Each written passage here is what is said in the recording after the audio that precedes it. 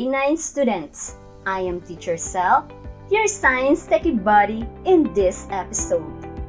Let me take you to another fun and exciting learning journey in SDONETV. Today, the skills that you must acquire after this lesson are the following. Describe shield, cinder cone, and composite volcanoes. And locate volcanoes using Google Earth. Be the best that you can be after exploring the amazing facts in this lesson. Now, get your notebook and pen ready. Let's start! First, let us see how much do you remember about earthquakes. How do you think an earthquake occurs? You are absolutely correct! Earthquakes are usually caused when rock underground suddenly breaks along a fault. This sudden release of energy causes the seismic waves that make the ground shake. When two blocks of rock or plates are rubbing against each other, they stick a little. When the rocks break, the earthquake occurs. Why do you think Philippines is prone to earthquakes? Yes, you are right! The Philippines lies along the Pacific Ring of Fire, which causes the country to have frequent seismic and volcanic activity. Our topic for today is very interesting because we're going to talk about something that is beautiful but dangerous. Do you have any idea about it? Excellent! It is volcano. For today's lesson, let us explore the wonderful and majestic mountains in the Philippines. Have you been in Albay? What about in Tagaytay? How about in Zambales? If you have been in Albay, then you have seen the famous perfect cone of Mayon volcano. If you have been to Tagaytay, then you have seen Taal volcano within the lake. And I'm sure that you will never forget Mount Pinatubo that lies in the boundary of Central Luzon. Volcano is a vent or chimney which transfers molten rock known as magma from depth to the Earth's surface. Take a look at this image. What does it show? This image shows the parts of volcano. The main parts are the magma chamber, where molten rock or magma is found. Next, main vent, an opening through which an eruption takes place. And then, crater, basin-like depression over a vent at the summit of the cone. Most people assume that volcanoes are tall, cone-shaped structures that erupt violently and produce huge amounts of ash, gas, and lava. However, not all volcanoes are limited to these features. Speaking of the shapes and sizes, do you want to know more about the classification of volcanoes? Now, let us have the classification of volcanoes according to the shape of the cone. First, let us have shield volcanoes. Shield volcanoes get their name from their shape. They are literally shaped like a shield. The sides of shield volcano are not steep, but the volcano may cover a very large area. Do you know how they are formed? These volcanoes are formed from fast-flowing lava that flows easily over the surface. Since the lava is fluid, eruptions from this type of volcanoes are relatively violent. The slope of a shield volcano is less than 10 degrees. Mount Canlaon, which is located in the island of Negros, is an example of shield volcano. Second is the cinder cone. Cinder cones are volcanoes formed from loose rock fragments ejected from a central vent. The ejected particles land near the vent, forming a cone with a slope of approximately 33 degrees. The lava is flowing in a single vent, and once the bulk of gases have been released, the eruption begins to produce large flows of runny lava. These flows typically emerge from the either fissures at the base of the volcano or breaches of the crater wall. Taal, in Batangas, is an example of cinder cone volcano. Third, composite volcanoes. These are also known as stratovolcano. They are tall, cone-shaped volcanoes. The slopes are steep and are made of layers of hardened lava and volcanic ash. The lava that flows from stratovolcanoes are highly viscous, which is why it cools down before it can spread far from the vent.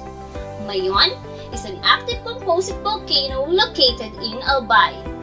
And to better understand, let us perform this activity. Are you ready? Awesome! These are the materials needed: laptop or smartphone, and make sure that you have an internet connection. This is what we are going to do. Study the 3 types of volcano. Using your laptop or smartphone, open your browser and navigate Google Earth.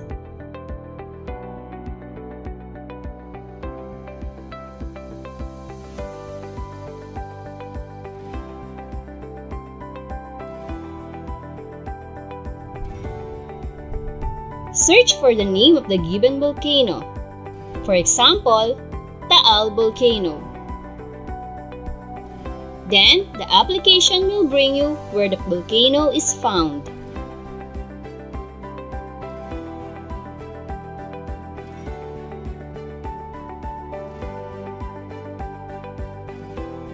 For better viewing, you can click the 3D option on the screen. Tilt the image so that you can examine the volcano.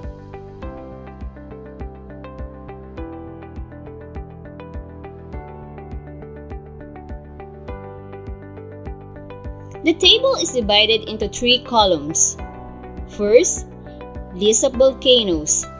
Second, location. And on the third, types of volcano. Put a check mark to classify it. Answer and copy the given table in a separate piece of paper. I will give you 5 minutes to finish this activity.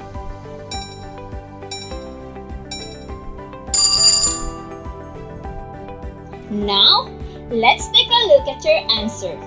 Number 1, Mount Bulusan, located in the province of Sorsogon. It is classified as a stratovolcano. Number 2, Mount Hibok-Hibok. Location, Camiguin Island. Another stratovolcano. Next is Mount Iraya. It is located in Batan Island in the province of Batanes. This volcano is classified as shield volcano. The fourth one is Mount Babuyan, which is located at the Babuyan group of islands on Luzon Strait, a cinder cone volcano. The last is Mount Maribeles in Bataan and classified as shield volcano. If these are your answers, then you are spectacular. I am impressed with your progress. After classifying and knowing the locations of different volcanoes, answer the following guide questions. Number 1, what controls the shape of volcano? Number 2, why do volcanoes differ in size? And number 3, how can volcanoes affect the lives of people? I will give you 2 minutes to answer this.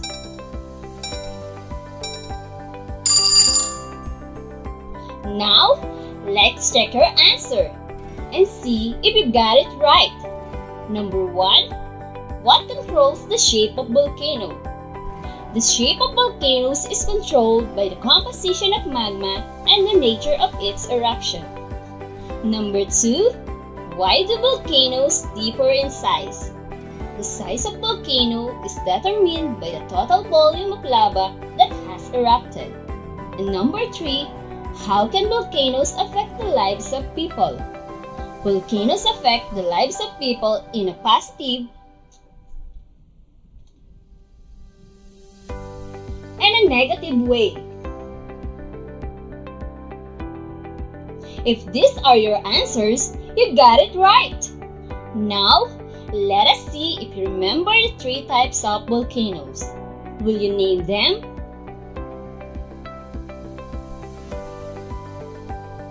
Wow! You really listened and watched attentively in our discussion. The 3 types of volcanoes according to the shape of volcanic cone are shield, cinder, and composite or stratovolcano. Let us test your mastery of the lesson. Prepare your pen and paper. Read the questions to be flashed on the screen. Write the letter of your answer. You have 5 seconds to answer each. Here are your questions. What type of volcano has a gentle eruption with oozing lava flows? A. Shield, B. Cinder cone, C. Composite, D. All types of volcano. If your answer is letter A, you are correct. Which of the following characteristics of volcano depends on its magma emission? A. Age, B. Size, C. Shape, D. Location. The correct answer is letter C. You got it right. What type of volcano has a wide crater and the most abundant among the 3 major types? A. Cinder, B. Composite, C. Shield, D. Submarine. If your answer is letter A, you got it. Which of the following describes a cinder cone? A. Shaped like shield, B. Typically becomes supervolcanoes, C. Grows slowly from many eruptions, and D. Are often found near larger volcanoes. If your answer is letter D, correct! What type of volcano has violent eruptions with alternating layers of lava flow and volcanic particles? A. Cinder, B. Composite, C. Shield, D. All of the above. The correct answer is letter B. Very good! Did you answer all the questions correctly? Excellent! You are doing a great job! With the knowledge you have about the characteristics of volcanoes, how do you think you can inform other people about them? Pretend that you are a tourist guide. Choose one in the Philippines which you would describe as regards to its location, shape, and activity. Put this information on a short band paper with a picture of your selected volcano. For the next meeting, all you have to do is to prepare the following materials because it's experiment time! As we end this episode, I want you to remember that when life becomes tough, be thankful. Consider yourself being melted so God could really mold you according to His preferred shape. Congratulations! You did great in this episode. Did you enjoy our session today? We do hope that you learned a lot from your learning adventures. Remember that impossible things are possible in science. Again, this is Teacher Sal, your science techie buddy from Cabiao National High School. Please tune in for another learning journey. Till then, happy viewing!